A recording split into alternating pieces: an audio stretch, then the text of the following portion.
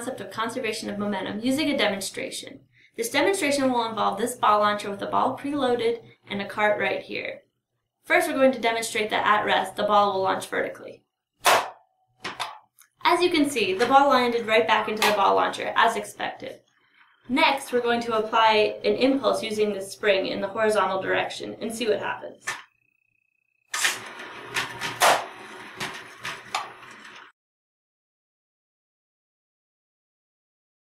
When I impart a horizontal impulse on the cart, both the ball and the cart start moving with the same initial horizontal velocity. After the initial impulse, there are only the negligible horizontal forces of friction and air resistance acting on the cart and ball.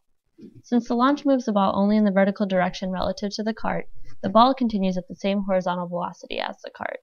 As a result, momentum is conserved in the horizontal direction.